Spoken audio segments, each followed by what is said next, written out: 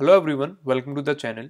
Today's question is leftmost column with at least a 1.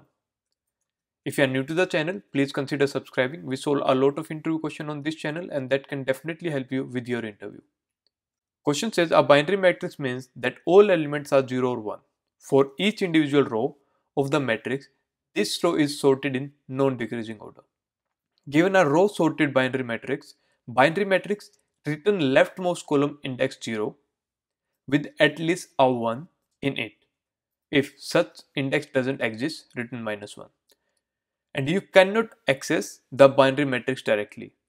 You may only access the matrix using binary matrix interface. And what we are given, binary matrix.get returns the element of the matrix at index x and y.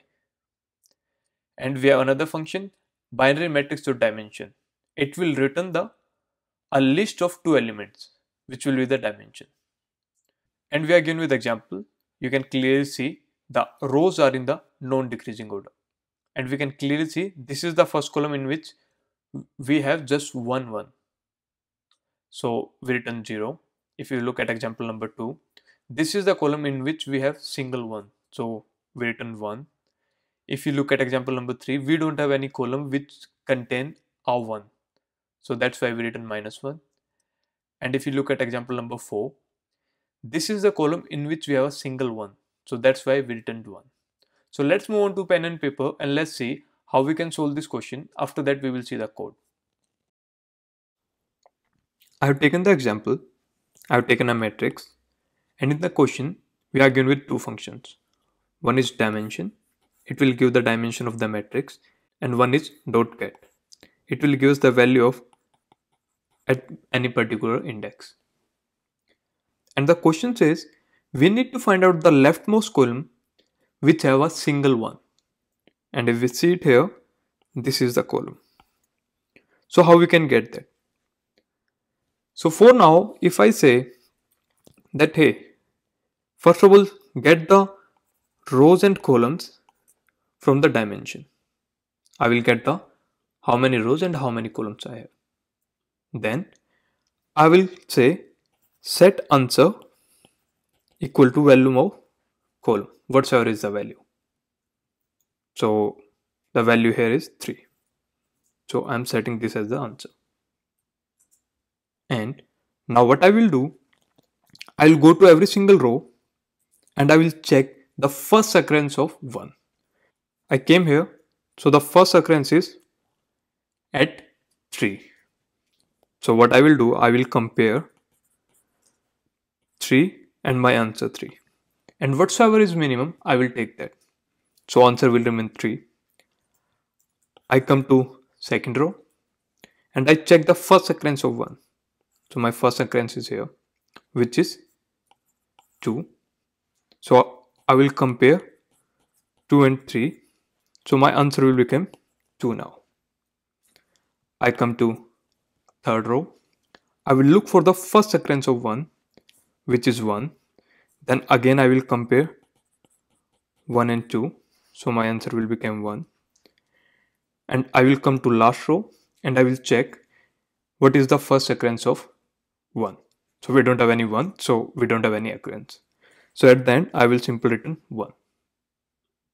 So this was the brute force approach. I can simply go through each row and I will check the first occurrence every time, and whatsoever with the minimum first occurrence we will get, we will return that value.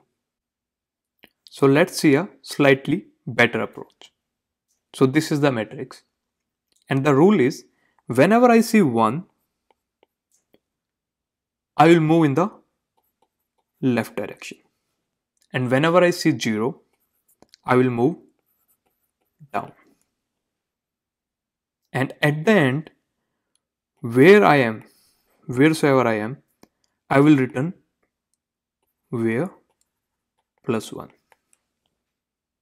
And let's see it. So I will start from here. So I have 1. So what I need to do, I will move left. I got 0. What I will do, I will move down. Again I get 1. I will move left. I got 0. I will move down. Again I got 1. what I will do, I'll move left. Now I will move down. So I came here. And what I will return? So where I am? At 0. What I will return? Where plus 1. So I will return 1. And this is the column in which we have this is the leftmost column in which we have single occurrence of 1. Let's move to the coding part and let's see what is the code for this problem. So let's see the code. So at line number 5, we are defined with binary matrix class. We are given with get function and the dimension function. And at line number 11, I'm using the dimension to get my rows and columns. So this will give me the dimension of how many rows and how many columns I have. At line number 13, I'm defining my current row, which is 0. And my current column will be length of column minus 1. So if you check where I am, I'm in the last column and first row. And at line number 5, I'm taking a condition while current row is less than row and my current column is greater than 0. And if, so I am using the binary matrix.get function to get the value of my current row and current column value. And if that part is equal to 0, that means we need to go down. So what I will do, I will simply increase the number of my current row. Else, that means I have 1. So what I need to do in 1, we need to move in left direction. So what I will do, I will simply reduce my column value by 1. And at the end, if my current column is not equal to column minus 1, that means if I am not in the last column. So what we are doing, if we have 0, we will keep coming down and down and down. So where I will end up, I will simply end up in the last column. So if that is not the case, so what I will do, I will simply return where plus 1. So what is the current location of my column? Plus 1. Else I will simply return minus 1. So let's see whether it works or not. So here I have submitted my code and it got accepted. So this was the solution for this problem. If this video was helpful to you, please give it a thumbs up. Thank you so much guys for watching the video. Please don't forget to subscribe.